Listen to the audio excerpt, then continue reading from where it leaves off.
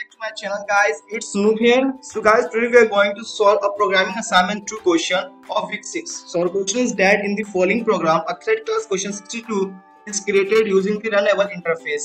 Complete the main to create a thread object of the class 66 graph or question 62 and run the thread. It should be print the output as given below. So we have to print this output. Welcome to Java 6 new question and main thread has ended.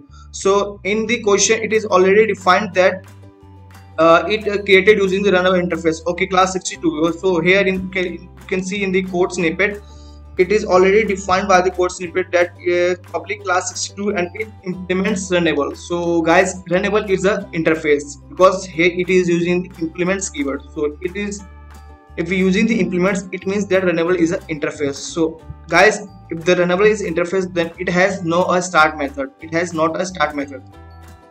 So okay, we will see in some after time.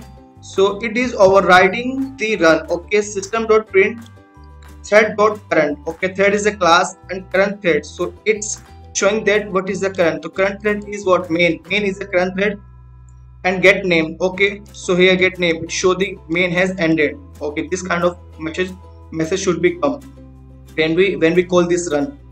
But if we have to print main thread has ended. Okay, so we have to set the name. Okay, and so here we have to create the main method and appropriate statements in it. Okay, let's create the main method.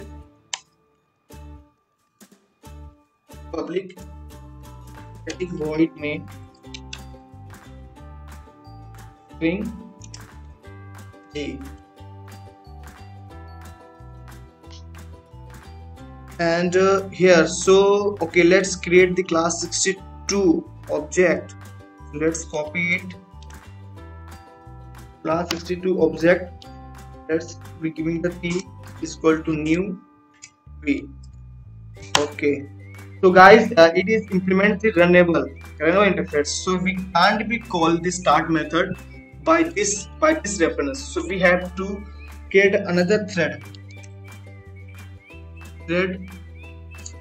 x is equal to new thread, and we have to pass the reference of question 62. It means that the thread argument type is runnable, so that's why we are passing the runnable object in its parameter. So let's now we call the set name because we have to print this. Okay, before going to this, we have to print this. Welcome to Java 6. So first of all, before creating the question 62 object, we have to print this statement. So system.out.println, and we have, let's copy this Control C and Control V. Let's close it. So we have to print this, and after it we have to set name. We have to set name. What's the name we have to set? Because current name is main has ended, but we have to show our output main thread has ended. So let's copy it. We have to only copy this main thread, and it's already defined it has ended. Control C, Control V. Okay, and now we're going to call the start method. Start. So it will be internally called the run, and close the main. And let's, guys, we have write our code. Let's compile and run. Our code is executing proper or not. So I'm going to clicking the compile and run button.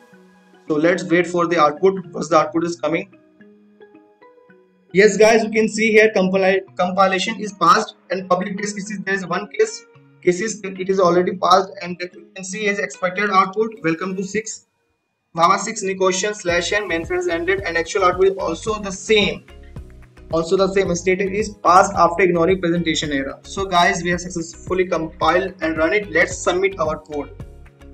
Let's submit. I'm going to click the submit, and let's see the status. Yeah, status is passed. So guys, we have successfully wrote the code for the programming assignment 2 of week 6. So guys, let's meet another video with programming assignment 3 of week 6. So guys, I hope you are doing well, and please keep learning and stay safe, stay healthy. Let's meet in another video.